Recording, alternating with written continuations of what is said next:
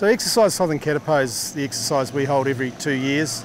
For the New Zealand Defence Force specifically, I think it's about confidence building. It's about our ability to say, look, we can put something together, we can do something, we can bring our unique style to what we do. Our operations around the world together reinforce why we have to be able to understand how to work alongside each other.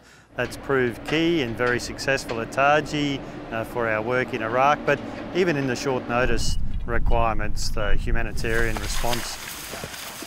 It's much like we do when we deploy elsewhere. We very little now do things by ourselves, so yeah, it's been a fantastic experience so far.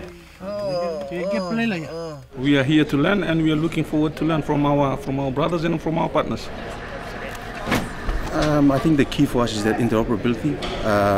As we've seen in the past with Ramsey and all other deployments, we will be working together as a coalition in the regions. Especially here in the Pacific, because of any future natural disasters or anything that might happen in the Pacific, we know how to operate together effectively.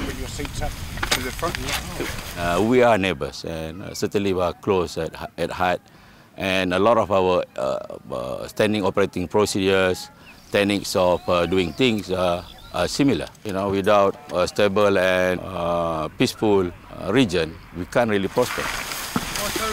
The biggest thing that HMNZS Jules brings to Southern Katipo is the delivery of this amphibious capability. So I've brought 120 troops from Australia, plus equipment, that's PMVs, MOG trucks, G-Wagons, and delivered them directly into the exercise.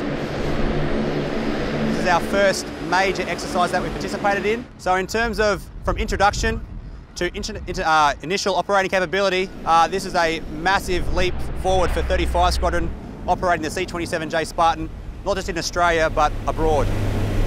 So during the operation we were able to achieve a transition from stability operations where we were protecting the local population through to then executing a conventional offensive operation which was in the form of an attack against an enemy group. When we next have to respond to an event in the region, they will know people at a personal level, but it brings all of those elements together that practices us as a joint force, but equally as a combined force in partnership with other nations.